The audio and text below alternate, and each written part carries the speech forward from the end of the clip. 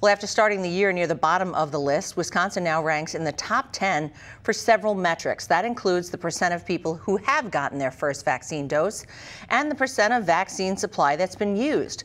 One infectious disease expert says that's a promising development. Comparing our state with similarly sized states like Maryland, Colorado, Minnesota, we're actually doing quite well. The federal government says states will start receiving more doses each week.